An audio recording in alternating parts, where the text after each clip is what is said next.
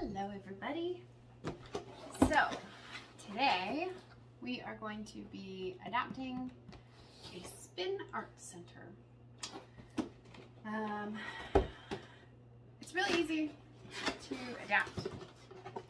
I'm gonna get it out of the box. I haven't opened this one yet. So you're gonna see the whole thing. These ones I got from Lakeshore Learning. You're gonna go ahead and take all of this stuff out, flip it over. So here's where your batteries are gonna be. The motor's under here. And what we are gonna do is, this is our on-off. We are going to add a toggle. It's not a toggle. We're gonna add a jack. This is an audio jack. We're gonna add a jack, probably right here. And so that we can use a switch to make it run. So we're gonna just jump right into it. First thing you're gonna wanna do is unscrew the battery plates. So there's that. And then there are 8 screws. So there's two here, 2 here, and then there's 4 on this handle. We have to take out all of those. I'm gonna grab a bowl to put my screws in. Give me 1 second. Because I forgot to grab that. And that's important so you don't lose pieces. So, and it looks like it's kind of a deep socket. So I'm going to need to put a little extender on this so it'll reach. Okay. 1, 2, 3, 4, and then I've got these 4 here in the handle. 1, 2, 3, 4. See, that one just popped right out. And then we're gonna go ahead and just take this off. All right. Okay. So I don't know how well you guys can see this. There are 2 wires here that go to the switch, and there's a wire here and a wire here. They connect to the battery and to the motor. So what we are gonna do is we're gonna pop the purple piece out, and then there are 2 more little screws right here holding this on. We're gonna unscrew those.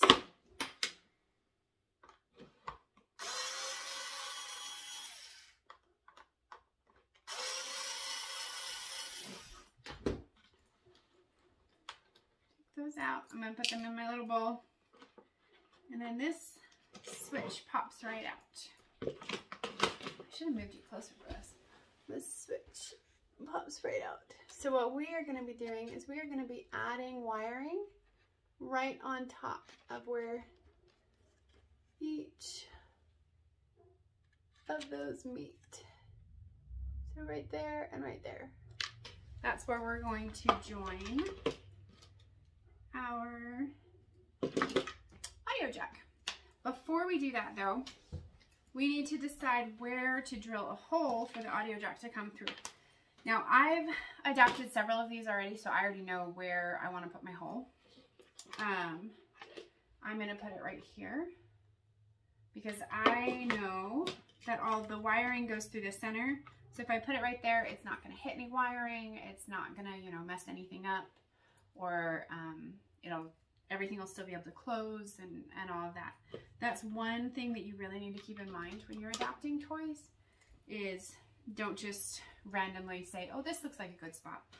You need to make sure that your wires are going to make it from wherever you're attaching them to that point, and they're not going to block any screw holes or any, sometimes they have like just pieces of plastic sticking out to help the toy stay together better, because you don't want to pinch wires. So we're going to go ahead and solder these together. This scary looking contraption is my helping hand. It holds pieces for me so that I have extra hands essentially. So I'm gonna just put him right there, and then make sure that's a good angle for me. Oh, okay, see, now I'm forgetting already. I need to put that hole in so I can thread that through. So, yep, right there. I'm gonna put my hole right there.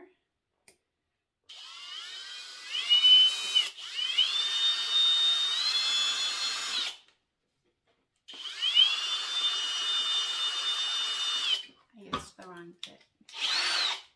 Hold on. Ugh. See, I make mistakes too. And that's okay, because I'm not a professional. But I do this because it's important. Because everybody deserves to be able to play with toys. All right, here we go. There we go.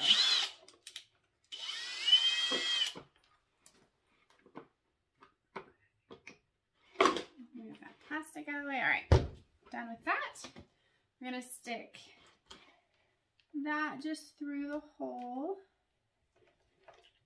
Our audio jack, it's a perfect fit. The drill size I use is a 1/8. Yes, it's a 1/8 bit. And then before I do anything else, this is not a necessary step per se. It's not a mandatory step. I always put a zip tie around my audio jack. I don't tighten it until the very, tighten it all the way until the very end. I always put it on as soon as I put my audio jack in so that I don't forget. But the point of that, and I'll show you when we get a little bit closer. The point of that though is when it's tightened all the way, if this audio jack gets pulled on, that zip tie is not going to let it pull out completely. So it won't rip through solder or anything like that. It'll stop the cord from pulling, basically. And for some people that may not be important. For my family, that is very important because we have 2 little boys who, given the opportunity, they will pull on everything. So for us, it's a really important step. For some, it may not be. So that's up to you. All right. So here we go. We're going to just start soldering these together now. I use leaded solder when I am soldering things. And the point of that is basically it has a lower heating point, and so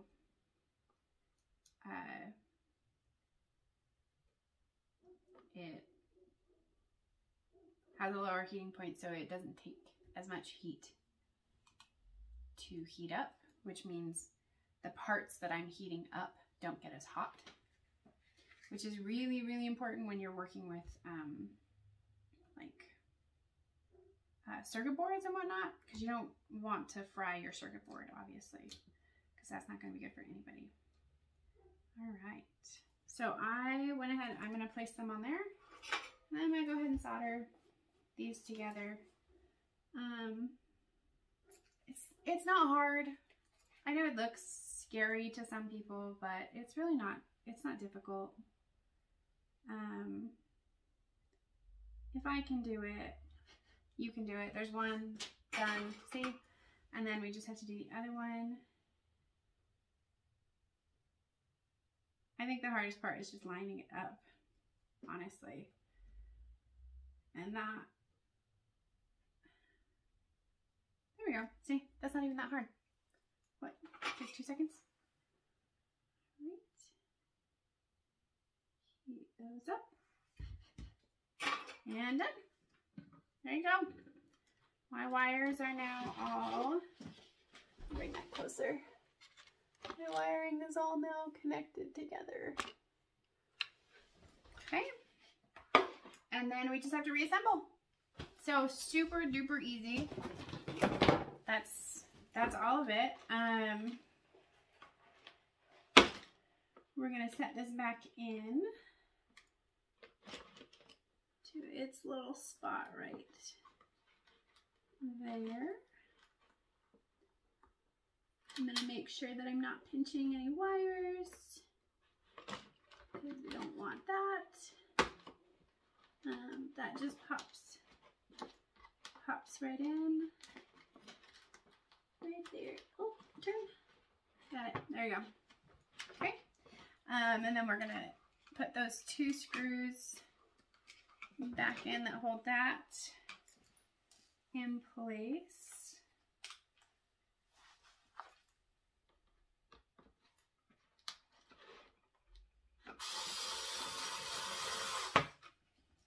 Okay, there's 1.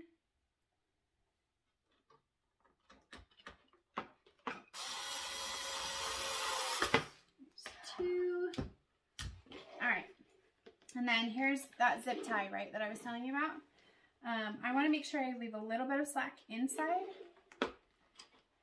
So I'm going to put it right here. I'm going to tighten it. Woo! Tighten it as much as I can. Okay. And then see now when I'm pulling, and this is not going anywhere. It's just going to help keep the insides a lot nicer. And then trim off the end, that's out of the way. Okay. And then, whoops, flip that around. Let's see. I have a screw that jumped out right there. Come back. Oh, it's barely not long enough. This would happen while I'm recording.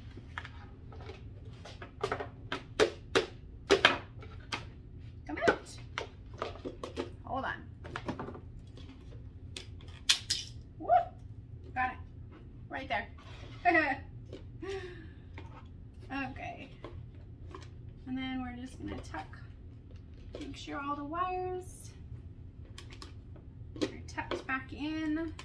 Make sure none of the screws are hitting any of those wires. Oh, and I almost forgot, don't forget to put that purple piece back in. That way if anybody else is using the toy and they don't need a switch, they can still use it. I try, whenever I do my toy adoptions, I try really hard to make sure that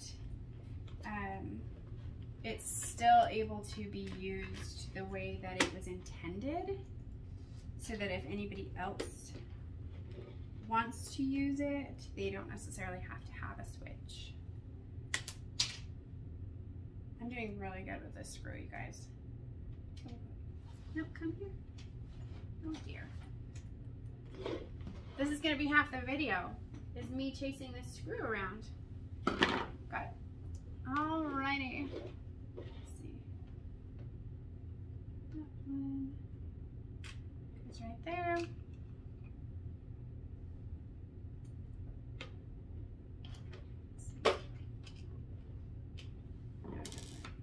That one was the other one.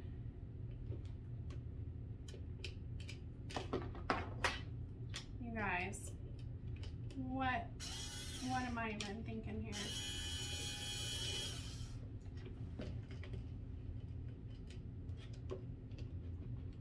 Seriously, the majority of this video is just going to be me fighting with this screw, because now I just put it in the wrong spot. Ha! Can't beat me. Okay, but now I gotta tuck all the wires back in again. But that's okay. So, that screw goes right there. There. Make sure everything lines up. Okay, and then start tightening everything back down.